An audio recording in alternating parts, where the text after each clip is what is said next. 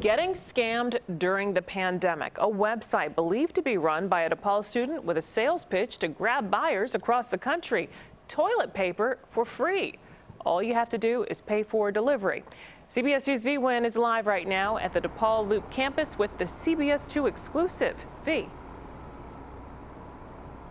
Suzanne, victims have tried calling and emailing that website but couldn't get a hold of anyone. They didn't lose a lot of money, but one victim said the idea of anyone stealing money from people during this pandemic is disgusting.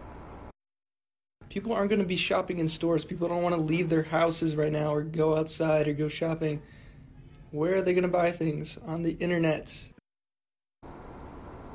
You're looking at video from social media of that DePaul University student talking about his business plan. We're not identifying him because so far he hasn't been charged with a crime. The victims told us this all started when they saw an ad on their phones from a company called Sally's Depot offering free toilet paper. All you had to do was pay for shipping. They said they paid the shipping costs but never received the toilet paper. And on Facebook, you can find a lot more buyers who claimed the same thing happened to them.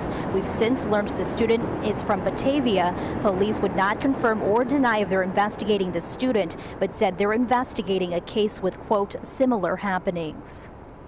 I don't care if I get the $20 back, but I do think that he deserves to have people know that he was willing to be that kind of a person. It's not a big amount of money, but if you can do it a whole bunch of times, then you come out the winner. Now, we've been trying to reach out to DePaul University for some answers for the past week now. We still have not heard back. Reporting live from the Loop, V-Win, CBS 2 News. Thanks so much, V.